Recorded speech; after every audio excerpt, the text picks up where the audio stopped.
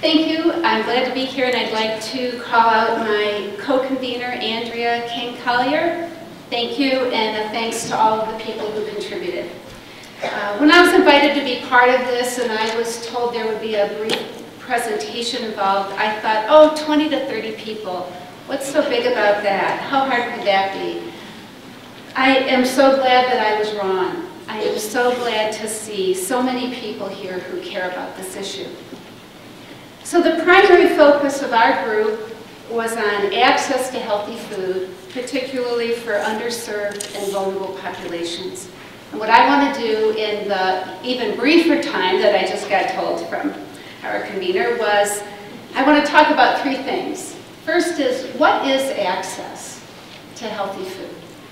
A second is, I want to talk about what are some of the things that are going on around Michigan that hold promise for transforming access. And the third thing I want to talk about is, if we did more of these things on a big scale, what could that impact be? Okay, so what is access? I want to tell you a little story. I was at a meeting a couple of months ago, and a woman got up who told us the story of her journey of trying to find out what kind of access she had to fresh fruits and vegetables in her neighborhood. And so the first thing she did is she walked down to the corner place where she could get some fresh fruit. It was a local gas station. And she bought an apple, and she showed us. It was a beautiful, red, delicious apple, and she paid $1 for it. And then the next thing that she did, she and her 12-year-old daughter took a bus about 2 miles down to the closest kind of corner market, corner store that they had. And she bought a package, you've all seen them, a little styrofoam container with a couple pieces of fruit in it wrapped in plastic. She bought 2 apples, and she paid $1.69. So now we're at about 85 cents an apple. Now she happens to have a car, and so she and her daughter then drove to the closest grocery store that they could get to, which was about 10 miles away. And they bought a bag of apples for $1.99. And so now they're paying about 11 cents an apple. So is this access? Well, I think it all depends. If all you want is to be able to buy just 1 or 2 maybe kinds of fruit, and you don't mind paying about 5 times more than what you paid in a major grocery store, then yes, you have access. But if you don't have a car or easy access to public transportation, and you want to be able to purchase a variety of fresh fruits and vegetables to feed your family, I think you might come down on the side of no, that really isn't access. Recently, the Michigan Department of Agriculture, in conjunction with the Census Bureau, used census tracts to see which areas in Michigan meet their definition of limited access to a grocery store. Now, they had some definitions. It had to be a population of low or moderate income residents, a below average density of grocery stores, and travel limitations to grocery stores. You know what they found? Every county in the state, every county had at least one area, often more, that qualified.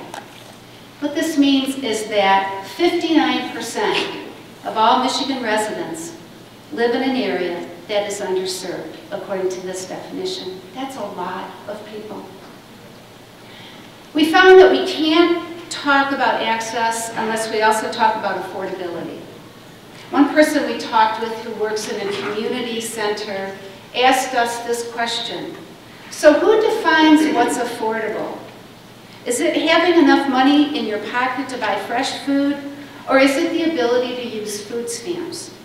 Or is access satisfied by being able to feed your family in tough times through the local food pantry or a soup kitchen? And then here's another question. Is it enough to just have the food available? Community advocates and public health people around the state agreed that physical access is just a piece of the access puzzle. You know the adage, build it and they will come?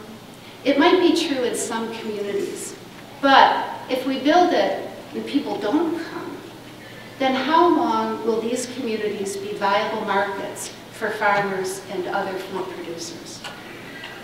One contributor who runs a community-based farmers market told us, in our community, along with trying to increase the availability of higher quality foods, we spend a lot of time in education and outreach because, unfortunately, a high-fat, high-sodium dollar meal at the fast food restaurant across the street is cheaper and easier than trying to get the food, bring it home, prepare a meal for your family, and if you have kids, trying to get them to eat it. So, I really will use a couple of slides here. Okay, as we talked with people around the state, there was clearly no consensus on every single point, but there were some overarching themes that came up, and there were three. One is that we should view food as a solution, not as a problem. As one contributor told us, it's all about what lens we use to look at this issue. A second theme was that it should be sustainable and community-driven. And the third theme we heard around access is that it should be used to increase the economic viability of the community and the state. And as you'll see, these core themes are woven throughout the strategies that I'll be sharing with you. So, what is our goal? Mike Ham earlier told us that we should think big, and so we did. Our goal is that by 2020, at least 95% of Michigan residents will have easy access to affordable, fresh, healthy food. Right now we have 41%. Our goal is at least 95%, and we believe we can do it. So now let me tell you about some of the things that are going around Michigan that if we ramped up or expanded or fully financed and supported, we think could have a significant impact on access to healthy food. We clustered these, all of the ideas that we heard, into 5 big categories, and I'll walk us through each of those. There are many, many things under each one, and I'm just going to highlight one, maybe at most 2 in each of those categories. Okay, so our first category is grocery stores. Remember, Rachel had to drive 10 or so miles to get to the closest grocery store. So, okay, I'm curious. All right, anybody here who can walk to a grocery store, raise your hand. Whoa, okay. Anybody who can't walk, do you live within 2 miles of a grocery store? Okay, what about 5 miles? Major grocery store. Okay, 10 miles?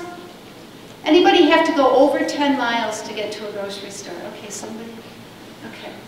Well, the focus in this, this might be an unrepresentative group if we have 59% of people with limited access. But, so, our focus here in the grocery store arena is to really provide training and finance to launch new grocery stores or to increase the quality of existing grocery stores throughout Michigan. And why would we focus on this? Well, one is, it's obvious, it would greatly improve healthy and affordable options for people. But interestingly enough, there's some data that's come out that says the addition of just one local supermarket in a community contributes to a 32% increase in fruit and vegetable consumption by nearby residents. So if we want to increase not just access but consumption, a grocery store is a way to do it. There are some innovative models going on in Detroit right now around this issue. Let me highlight one of them. The Detroit Fresh Food Access Initiative. Are many people here aware of it? Okay. This is a collaborative of several organizations. They're focusing on improving the quality of existing stores or getting new stores to open. They have an interesting mix of strategies. They're providing technical assistance. They're providing a clearinghouse. They're providing with assisting in securing financing. They're helping to link grocery stores with community partners, deal with issues around city council regulations and things like that. They're in conversation with 22 stores at the moment. So can you imagine if we expanded this throughout the state? Okay, there we are. Our second category is community-based markets. Expanding the number of grocery stores in underserved communities is just one point on the access wheel. There are opportunities in every corner of Michigan to either create new community-level strategies or create new versions of old community strategies that can greatly expand access to healthy food. And because they're community-based, they also address a community's unique cultural and economic characteristics. You can see the list under the green box on the slides: farmers markets, community gardens, etc. These strategies are relatively low cost in comparison with grocery stores, and they can be implemented fairly quickly. But let me talk about community gardens for a minute. Who has a garden here? Wow, okay. Who's part of a community garden? Wow, okay, this is a great group. I was intrigued to learn about some of the benefits of community gardens. I mean, there's of course the beauty, the experience of working with other people, the food that you get, etc. But a study of urban gardeners in Flint found that adults with a household member who participated in a community garden consumed a lot more fresh fruits and vegetables than adults with no one engaged in a community garden. So it didn't mean that the adult had to be in the garden, you just had to be in the household of someone who was part of a community garden, and you upped your fruit and vegetable quotient. Some research is showing that community gardens actually can reduce crime in a community. They also can increase property values. New York City found, for example, that property values within 1,000 feet of a community garden increased 4 to 7% after establishing a garden. That's all they did. So imagine if there were community gardens throughout the state. Okay, our third category, policy, planning, and land use strategies. Probably aside from this group, I think for most people in Michigan, these kinds of things aren't the kinds of things that are on people's minds unless you, as I say, bump into them. Like if you live somewhere and you want to have chickens and you find out you can't, or you bought a house somewhere and you find out that your next door neighbor has goats. But actually, policy, planning, and land use strategies can in fact be used to increase access to healthy food. They're sort of at the 1,000-foot level, but that's an important level to work on. 3 strategies kept emerging as we were talking to people: food policy councils, zoning codes, and state and local planning that includes a lens of food. Let me talk a little bit about zoning, just because I happen to be very interested in zoning. I'm a nerd enough to find it interesting. Okay. Local zoning ordinances are the things that define what you can do in a residential area, a commercial, what kind of agricultural uses you can have, what you can do on a piece of land, what kind of structures you can put on it, how far away they have to be from the road, et cetera, et cetera.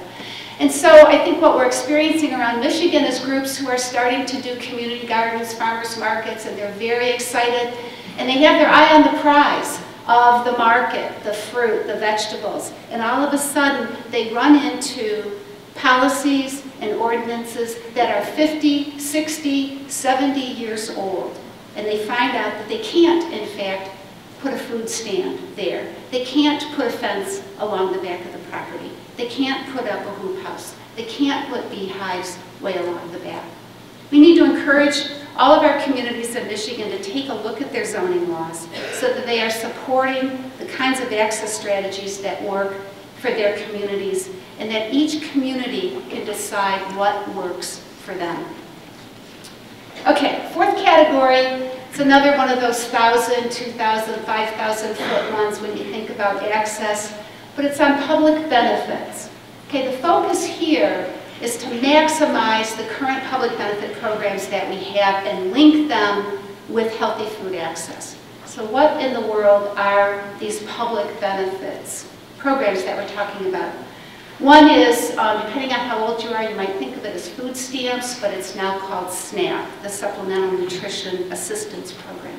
A second one is, if you work in the universe of health stuff, you'll call it as WIC, but it's the Women, Infant, and Children Program. And the third is the USDA food programs, the school lunch, the school breakfast, the after-school program. Why does this need our attention in terms of access?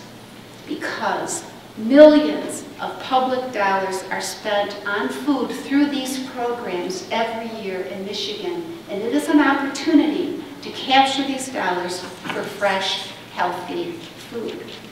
So how do we do that? Well, let me talk about food stamps. There's been a lot of work in our state around food stamps, and let me talk about two of them. I should call it the SNAP program. You can tell how old I am. Okay. One pilot that's been going on, or one strategy, is the idea of incentivizing. Isn't that a great word? Incentivizing food stamps. What it means is to use coupons, whatever it is, to get people to use their food stamp dollars to purchase fresh, healthy food. There was a pilot in Detroit this past summer that gave coupons to people who shopped at certain farmers markets and who were using food stamps to pay for their food. And they said if you're using food stamps, for every dollar you use, we'll give you 2 more. Or maybe it was every $2 you use, we'll give you 2 more. I'm not exactly sure the numbers. But it was a way of incentivizing people to do it. And guess what? It worked.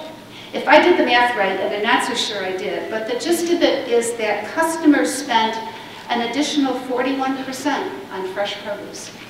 So we know it can work.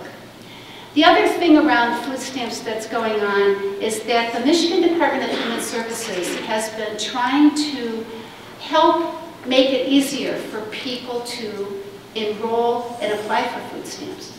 So the first thing they did is they put in computer kiosks in all of the DHS offices around the state. And then the second thing they want, or now what they want to do, is they want to take those computer kiosks and put them in nonprofits around the state where a lot of people come for services. And they want to train the staff of these nonprofits and maybe volunteers to be there to help people who walk in and say, well, I don't exactly know how to do this, I'm not exactly computer literate. So they want to do that. So how would that help access to healthy food? An educator in Lansing talked to us about what happens or doesn't happen for kids during holiday breaks and at the summer when school is out and there's no food at home. She said people don't want to believe it, but our kids go hungry in the summer. School means everything, including eating a meal. Well, if we had more families, if we have all of the families who are eligible for food stamps, enrolled in food stamps, and able to purchase food and fresh, healthy food with those food stamps, maybe some of their children wouldn't be quite so hungry in the summer. Okay, the fifth category we ended up with in our access piece is what we're calling our cultural transformation strategies. The focus here is, and I think, Mike, you said this in your presentation too, establish Michigan as the place to be for culturally based, good, healthy food that's locally grown, processed, prepared, and consumed. And I think of this as our people strategy. All these other ones need people for sure. But this is the place where we can really galvanize people who aren't foodies, or foodites, whatever we want to call us, who don't really have that lens, but could be engaged in this and help us lead the charge. 3 of the ideas that bubbled up were the idea of innovation angels, which is putting together kind of a group of venture capitalists, business people, and others, and see what happens when you present them with this challenge of increasing access to healthy food. A second one was to engage cultural leaders and community experts to kind of lead the charge, a lot of different fronts around healthy food. And the third one is the one I want to talk a little bit about, and what we call the Food and Farming Corps, until I talked with Ann, who talked before, and being told to stop. And I will. Can I have 1 more minute, please? Okay. All right. The idea here is to take this food, this high school good food core, and ramp it up into college and recent college graduates. Would they do it? I'm betting they would. Right now, 37% of Michigan college students volunteer. It puts us 12th in the nation for college volunteerism. Us adults, we're not doing so good. We rank 18th, but they're our model. Okay, so what would be the impact of all of this? I'm going to put this very let's see. There, it's a very text-heavy slide. You can take a look at it. But the impact of this In addition to increasing access and all that kind of stuff, let me throw a few other things out at you. If we had 20 new grocery stores in Michigan, we would create 3,202 new jobs. I didn't talk a lot about corner stores, but corner stores, one corner store in Cleveland, they reported an increase of 20% in their fruit and vegetable sales by being involved in a corner store project. A farmer's market at Wayne State University generated a revenue of sales, they think, in about $175,000. So let me close by saying this. It's tempting to think of all of these strategies as either or. But our conclusion is we need to think in terms of both and. Our view is that access is achievable and it's important that we act now. The 59% of Michigan residents who do not have good access to healthy food, they can't wait another decade. In another decade, Michigan children who are presently in early elementary school will be graduating from high school. That newborn I saw around here earlier, she and her other cohorts will be nearing the end of middle school. For these children to grow up healthy, to thrive in school and in our communities, we need to bring the creative resources of our entire state to bear on this issue. In the future, this may be looked upon as the moment in time when Michigan stepped up to the plate and through creativity, collaboration, and commitment, achieved a level of food access and security for all of our residents that is the model for the entire country. Thank you.